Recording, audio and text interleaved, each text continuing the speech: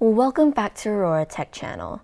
Today, I will be reviewing the xTool P2 55W CO2 Laser Engraver. Like other xTool machines, this engraver has an attractive appearance, solid build quality, and a premium price tag ranging from $4,000 to $5,000.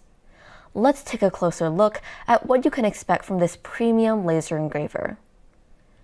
The machine comes with a uniquely designed enclosure made of rigid plastic, unlike other industrial-style CO2 machines that are typically made of metal. The total weight of the machine is over 100 pounds. The laser tube is a 55W CO2 tube with a built-in air assist, and it has an internal cooling system with a coolant tank located at the back of the machine, eliminating the need for buckets of water and an aquarium pump for water cooling. The motion system is the same as other xTool machines, using steel wheels instead of linear rails like on other industrial machines. The top speed is 600 millimeters per second or 36 km per minute. It is equipped with two 16-megapixel cameras, one wide angle for general use and another that moves with the tool head for pinpoint accurate alignment. The Z-axis has its own stepper motor, allowing the machine to automatically detect the height of materials and work on curved surfaces. The bed size is 26 by 14 inches, and instead of a regular honeycomb bed, it comes with removable metal slats that can be adjusted to provide cleaner cuts.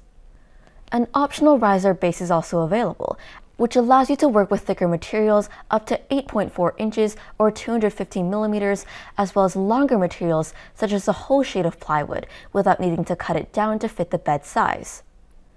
Another optional accessory is the auto pass-through feeder, which can automatically feed longer materials along the y-axis, letting you work on one-piece long jobs up to 118 inches in length.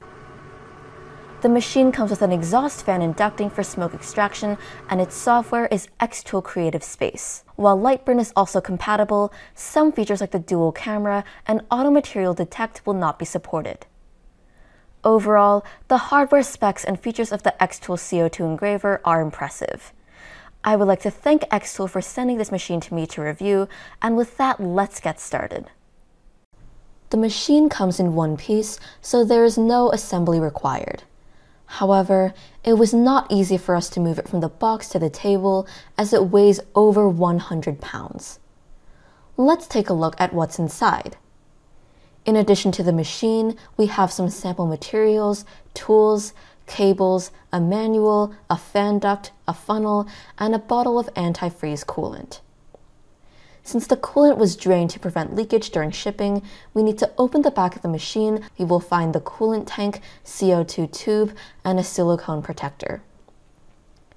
To prepare the machine for use, you need to open the cap of the tank and mix the anti-freeze coolant with distilled water at a ratio appropriate to your local temperature. In my case, I used around 200 milliliters of anti-freeze coolant and 800 milliliters of water. After connecting my own ducting to exhaust the air outside, I will turn on the machine. xTool recommends calibrating the laser path as the lens may have moved during shipping. This can be done by adjusting the screws on the lens to move it until the laser dot is in the dead center. But my machine was pre-adjusted quite well and didn't seem to be off from the center when I did the test, so I didn't need to make any adjustments. As I already own other xTool machines, I have the xTool Creative Space software installed on my computer. Nevertheless, I will update it to the latest version along with the machine firmware. Let's start with the cutting test using the 3mm basswood that came with the machine. I will run the same file that you saw on xTool's website to see if the cutting power is in line with the expected results. The camera will capture the bed and show it in the software. As this job doesn't require pinpoint accuracy, I will roughly place it here.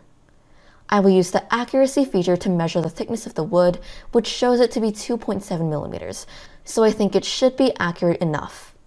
We can now send the job to the machine over Wi-Fi.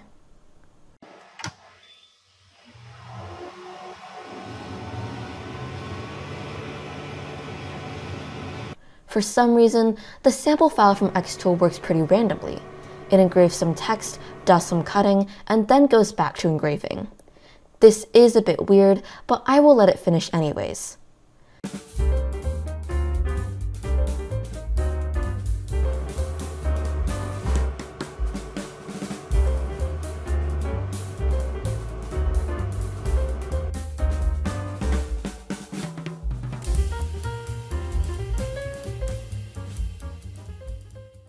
The job was done in less than 8 minutes, and the machine cover is locked for around 10 seconds after the job is finished. Let's open it and see the result. It's not far from the results shown on their website.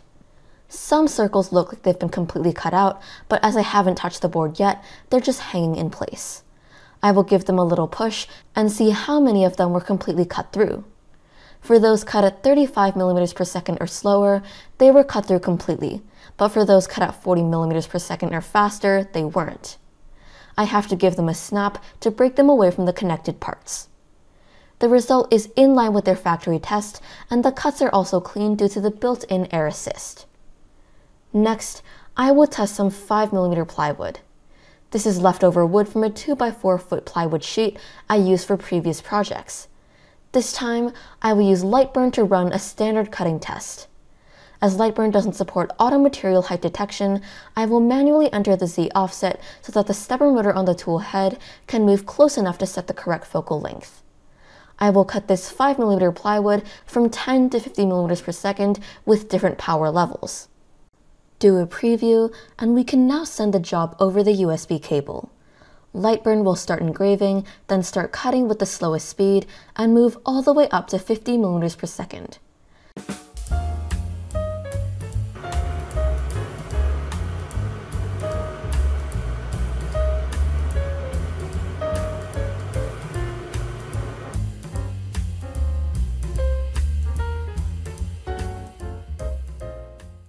The result seems pretty good. It can cut through this 5mm plywood as quickly as 50 millimeters per second or 3000 millimeters per minute at a power of 80% or higher, which is quite impressive.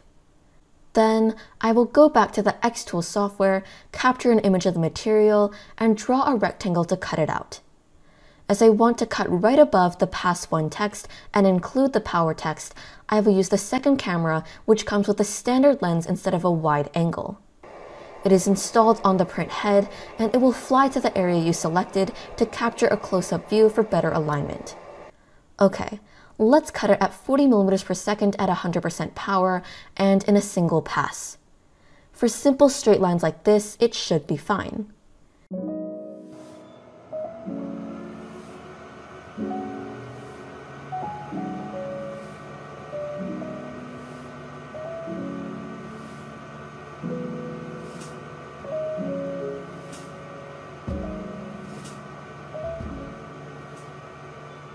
I can still gently push it out as it's 99% cut through, but I guess using 30 millimeters per second would still be better. Next, I will use another leftover 5mm plywood sheet to cut some discs.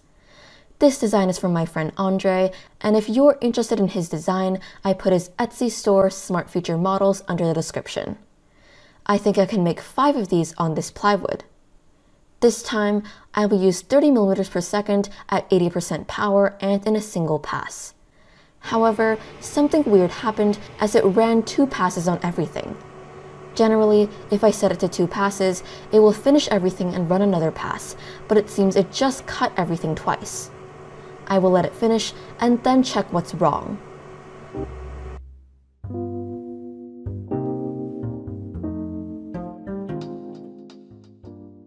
All the discs were finished pretty nicely with clean cuts, even though it ran 2 passes, which was not what I expected. When I looked into the files, I found that the files were overlapping, which means it had 2 lines on every shape, which explains why the machine ran 2 passes on everything. I will now make a larger one with another plywood sheet, and this time I will remove the overlapping layers before sending the job to the machine.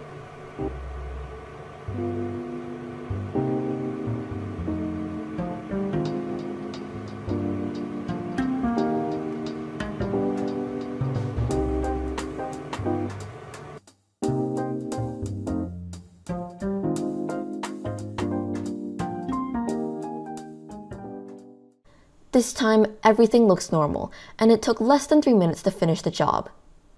The surface is fairly clean, though not super clean, but the back of the wood is much cleaner. I removed some of the metal slats underneath so that the wood was supported at just 2 ends, and I will use the remaining area of the wood to cut out a stand for this disc. The job was completed in around 40 seconds. As you can see, the CO2 laser is really good at cutting. Then, I will try to do multiple operations in a single job to make a Batman logo. First, I will cut out the bat in the middle. I will use the engrave mode to engrave the oval, and finally, draw another oval to cut out the whole thing.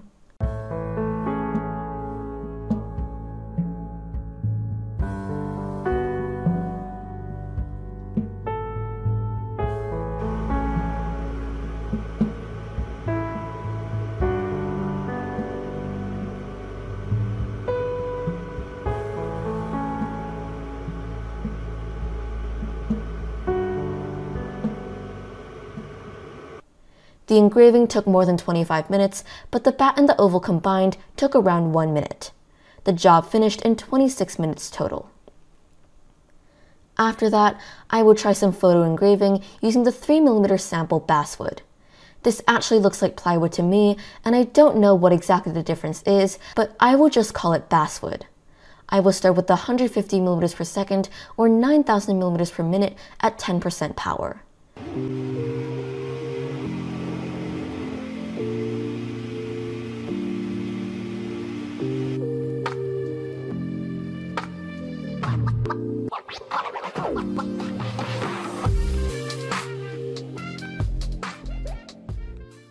The job took 46 minutes, and I think it's a bit too light, so I will double the speed to 300mm per second or 18,000mm per minute at 25% power.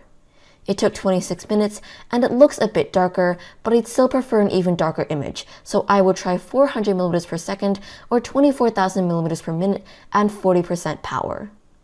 This time, it took 21 minutes, and it's pretty close to what I prefer. I will use the same speed but reduce the power to 20% and engrave another one on an MDF sheet. It also looks good, but not as good as the 40% power one engraved on basswood. Let's compare all 4 of them. Personally, I still like the 400mm per second 40% power on plywood more because the details are so clear. Next, I will test some thick oak wood. I used this wood for a CNC test a few weeks ago, and I will now run a simple cutting test on it. I will start with 3mm per second or 180mm per minute with the 100% power to cut a straight line.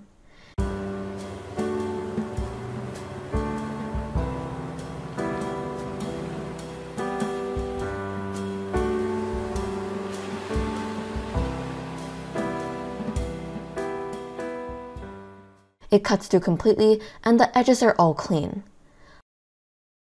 I will then make a Harry Potter logo and engrave at 250mm per second at 50% power.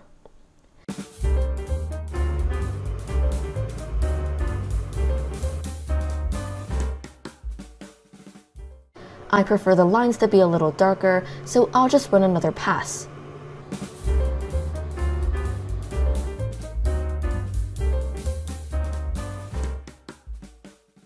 After that, I will cut it out using the same 3mm per second or 180mm per minute speed and 100% power. Unfortunately, it didn't cut through completely on one side. Normally, when we remove the workpiece, it's very difficult to align it to run another pass, especially for something with these complex cutouts. But this would be a good alignment test for the second camera. I will use it to do a close-up shot and move the line as close to the current outline as possible.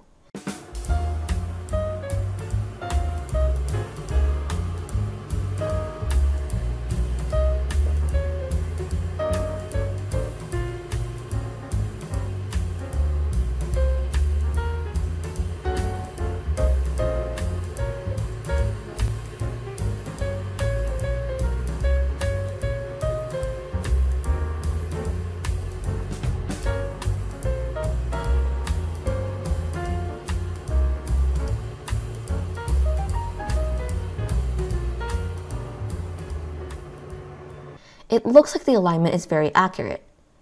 It completely cut through this time, and although the wood burned a little bit more than I prefer, it still saved the workpiece with the help of the second camera.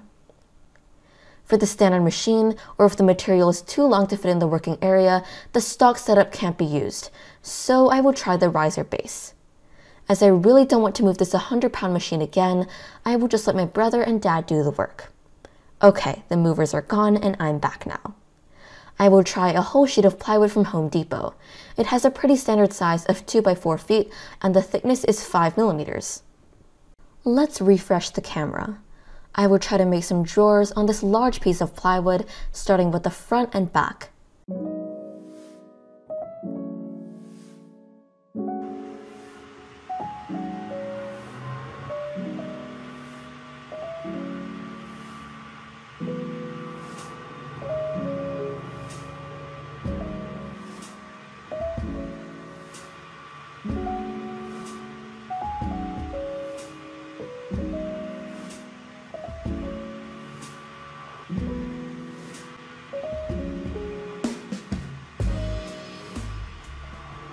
This job took just 59 seconds, and when adding the 10-second door lockup time, it took 1 minute and 9 seconds. The cut is clean, so I can do the rest of the pieces.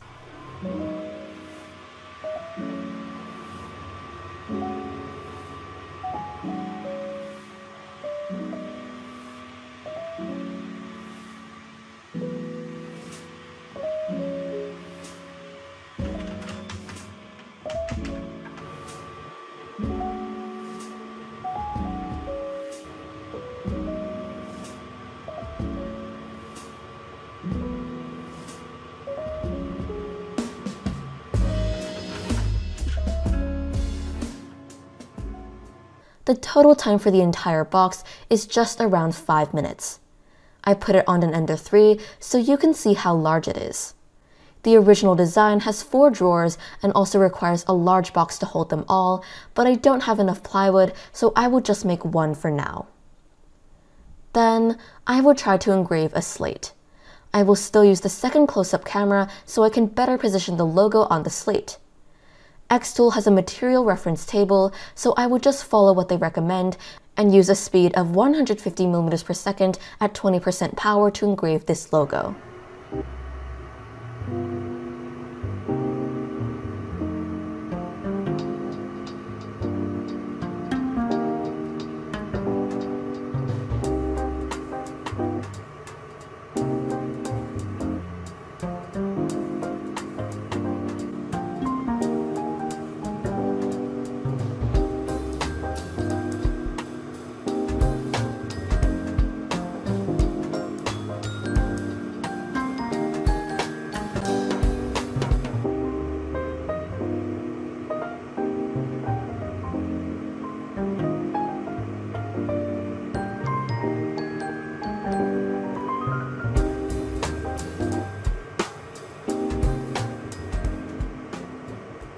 The result looks awesome, and the alignment is very good considering that I made the logo almost the same as the slate.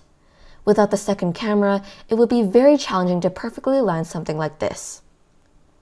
After that, I will try to engrave on a thin metal card. When I do the preview, there's a problem as the card is black and the inside of the machine is also black, so I can't see it. To fix this, I put a piece of plywood underneath so I can position it more easily. I will use a speed of 200 millimeters per second at 20% power and see how it looks.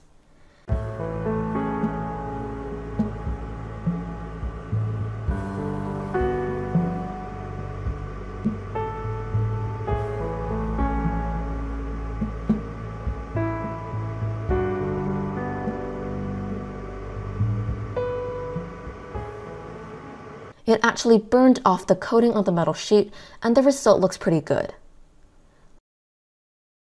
Finally, I will try some clear acrylic engraving and cutting, as one of the biggest advantages of a CO2 laser is being able to work on clear acrylic, which can't be done on a diode laser. I will engrave the same Harry Potter logo from before using a speed of 200 millimeters per second at 20% power and cut it out using a speed of 20 millimeters per second at 100% power. The result is awesome. The engraving is clear and the cut is clean. Okay, after doing quite a lot of tests, let's talk about the pros and cons of this machine, starting with the pros. 1. This machine has a premium build. The appearance, weight, and details inside the machine are awesome. Unlike many industrial CO2 machines and smart engraving machines, every detail is well polished. The whole thing just looks really nice. 2. When using the xTool Creative Space software, the machine is locked while it's operating and there's no way to open it, kind of like a washing machine in use. This safety feature makes it suitable for use at home or even in a classroom. 3. The dual cameras work great. With the second close-up camera installed right on the tool head, it can quickly move to the area you want to zoom in on, and the alignment won't be affected by the wide-angle lens commonly used on other smart laser engravers. 4. The cutting power is strong. I recently tested another smart laser engraver, the Quake Cloud, which is a 50-watt laser. Although I didn't expect there to be much of a difference, this 55-watt laser can definitely cut thicker wood and has an overall faster cutting speed. It can cut a 5mm plywood sheet at 35mm per second or over 2000 mm per minute, which is super useful when you want to make something large. 5. The riser base works well, and it lets me use a whole 2x4 foot plywood sheet from Home Depot. With it, you can just grab any available sheet of wood and throw it into the machine.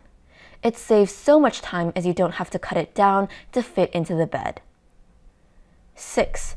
The xTool Creative Space integrates the dual camera and Wi-Fi features flawlessly, and I can just use it without using Lightburn.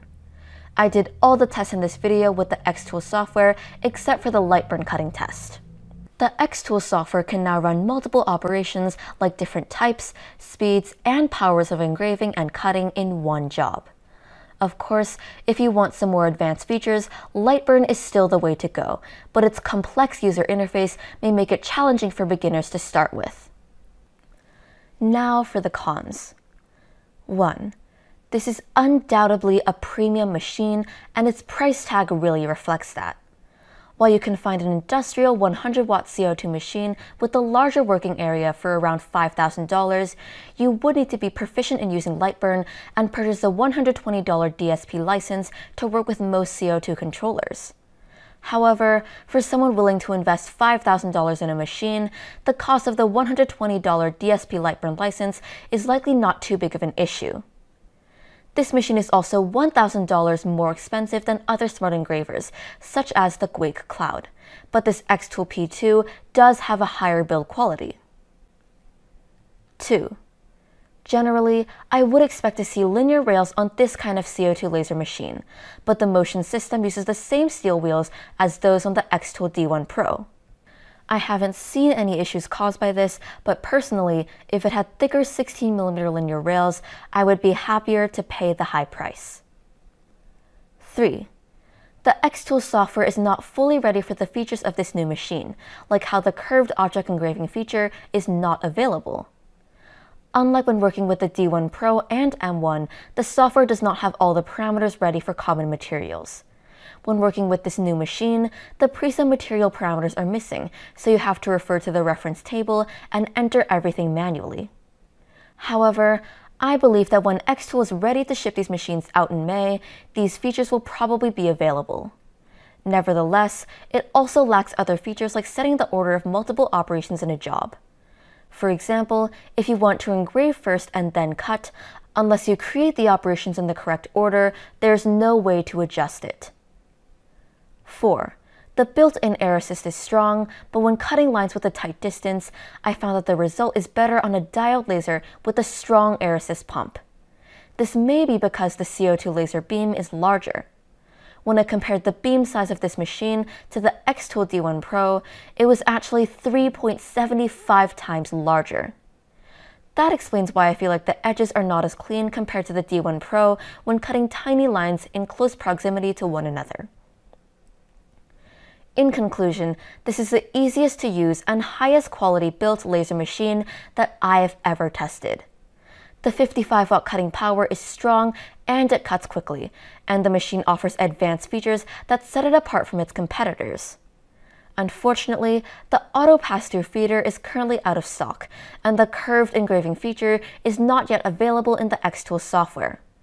These were two major highlights of this machine that I was hoping to try. In my opinion, the major downside is still the high price, but if budget is not a primary concern for you, this is probably the best consumer-grade CO2 machine on the market. If you are interested in the xTool P2, I've included the link below in the description. That's all I wanted to share about this machine. If you found this video useful, please consider giving us a like and subscribing to our channel. Thank you for watching, and I will see you next time.